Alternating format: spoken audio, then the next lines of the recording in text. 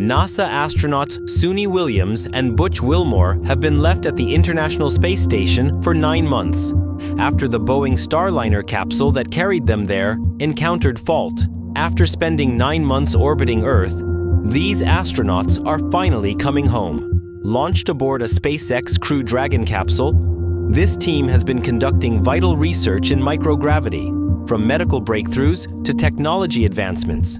Now, after months in space, they're preparing for their intense return journey. Re-entry temperatures will soar to over 3,500 degrees Fahrenheit as the capsule plunges back into Earth's atmosphere. Landing safely in the ocean is a precise operation. SpaceX recovery teams will be standing by, ready to bring the crew home. This mission is yet another leap forward in commercial space travel, pushing humanity closer to life beyond Earth. The journey home begins now. Would you take the ride of a lifetime? Let us know in the comments.